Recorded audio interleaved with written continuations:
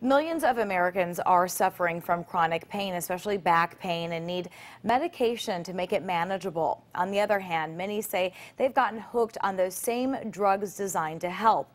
Now researchers are looking at safer solutions that may help avoid all the high toll of addiction.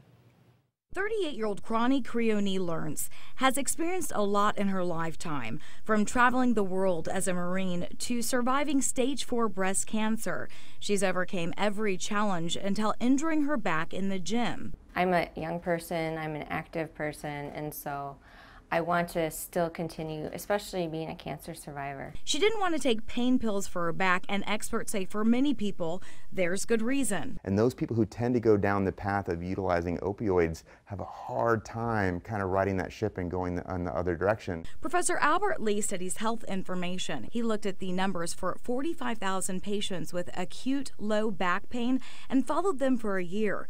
The patients who started physical therapy within 3 days of being evaluated had fewer ER visits, were less likely to seek out advanced imaging, and they were 10 to 15% less likely to use the pain medication over 1 year. Researchers say immediate referral could lead to huge savings each year. We can achieve a cost saving of $7 billion nationwide. She saw her doctor. Maybe the muscles down here. And now manages her pain through yoga and exercise. And I can just enjoy things a little bit more and not be so rough on myself. It's just kind of a general sense of... And in addition to physical therapy, researchers nationwide are working to find non-opioid drug treatments.